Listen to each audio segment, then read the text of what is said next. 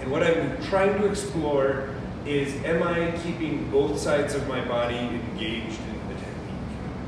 So we're going to start with Tenka. So I'm going to show you what I've been feeling first, and then what I've been trying to explore. So what I've been feeling is, I'm going to work on only this side of my body, and this side kind of drags.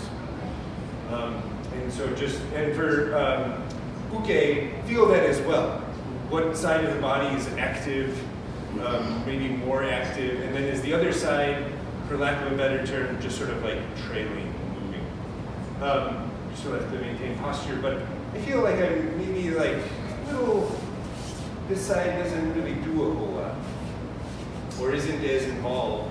And so I've been trying to, can I keep track, this is like mental juggling, of both sides of my body as I do this technique.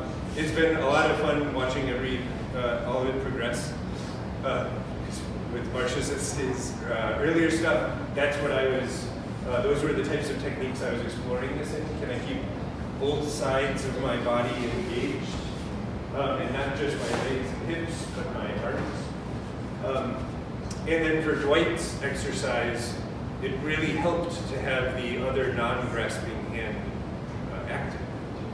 It was a nice like frame of reference, right? So I'm really trying to think, essentially is my whole body doing this technique, or am I just using one side? So just sort of try to dial in.